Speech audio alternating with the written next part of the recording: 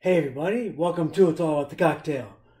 So it's been a while since I ran out of my Velvet Falernum. Finally got me some more to stuff. Now Velvet Falernum, John D. Taylor Velvet Falernum, is a product of Barbados, and it's not real expensive. Velvet just refers to the fact that of its silky texture. It's made with ginger, lime, cloves, allspice, and almonds. It's pretty similar to orgeat, but whereas orgeat stops by the infusion of the almonds, this brings to you the spice of the ginger, the allspice, the cloves, and has a little bit more spicier flavor to it. And you find this in a lot of tiki drinks, same as orgeat. They're not really interchangeable, but they kind of got their own little special taste to it. Now I know Rob's Home Bar had a thing where you make your own, but that's way too involved for me. I tried it. This was like $17 for $7.50. Look at how much there is in there. But anyways, now that I got this, I want to show you some nice easy drinks. I mean, the whole idea of this channel is simple cocktails at home. I mean, I'm not going to think of weird, far off ingredients that you don't know where to get or if you're ever going to use again. I hate that. And also, it's not weird things you never heard of. This you can find in a lot of different places. Okay. So the trying to make it yourself seems a bit too involved for me. So I'll put a link to Rob's recipe, but this works for me. Now I want to show you something very easy. Go back to the roots of the channel. It's a simple cocktails at home. So this is a very simple cocktail called a corn and oil. Corn and oil is just Velvet Falernum. A lot of times use a blackstrap rum. Okay. Now I use the blackstrap rum and a little lime. I happen to think if you're using and a little bit of bitters. Now I happen to think that if you're using quality rums, you don't really need the blackstrap. I mean, I think you can do better than this. I was sitting there thinking, what can I do to make this drink better? How can I make this drink better? The way I think I can make this better is use some quality rums, right?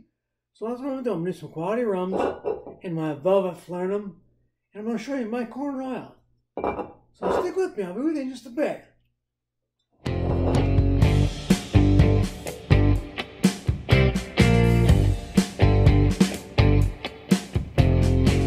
Okay everybody, welcome back to It's All About the Cocktail. I am Ray O'Brien.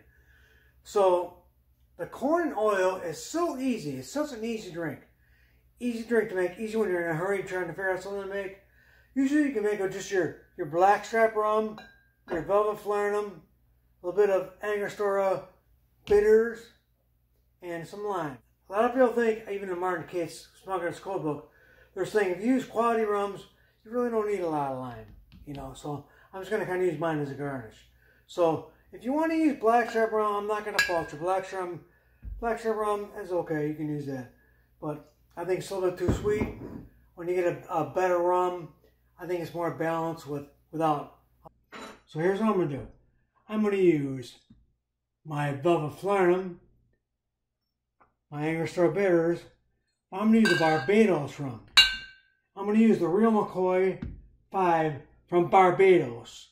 And I'm also going to use, instead of the blackstrap rum on top, now this is very similar to a dark and stormy because the oil floats on top. Now the corn oil has no corn or oil on there. The oil refers to the dark rum that floats on top, looks like an oil slick. I'm going to use Lemon Hart 151. This is a great rum. This rum is from Guyana, which is kind of in the same region. It's like what, 500 or so miles from Barbados. But this is a great rum. It's a little bit potent, 75.5 proof, which means it's 151 alcohol by volume. So this stuff does pack a punch. You got to be careful with that. So I'm just going to use like a ½ ounce of that as my oil slick, my topper. So let's begin. I'm going to start with an old-fashioned glass. Pop myself an ice cube in there for my Joey ice cube tray. And then I'm simply going to use 1 1/2 parts of Barbados Real McCoy 5. This stuff is great. I really love this rum.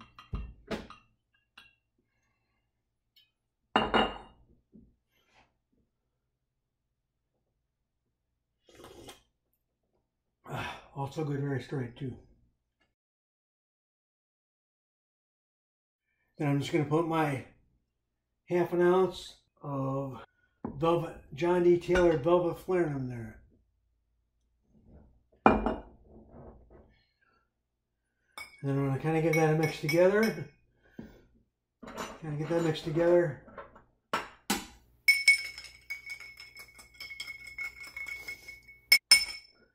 I like this little short spoon because I can stir real fast, get it cold.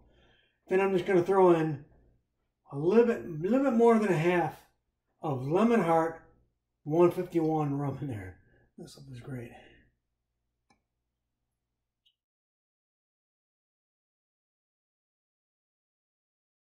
So it kind of sits on top like an oil slick. And we're just going to put 3 dashes of our Angostura bitters in there. Try not to spill it on the mat because this stuff stains like crazy.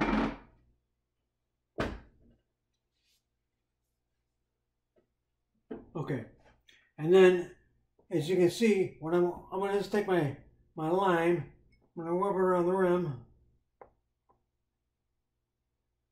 I'm taking a wedge. I'm just going to put like a squeezer in there. And I'm just going to kind of throw it on top there.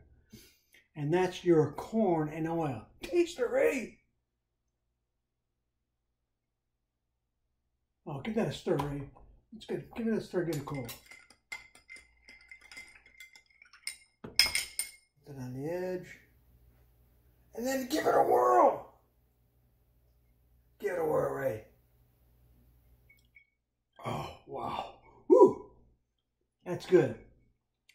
The Lemon Hart 151 make it take extra special. I think Cocktail Tony would like that stuff. Anyways, if you find this video even remotely interesting, I hope you would subscribe to me.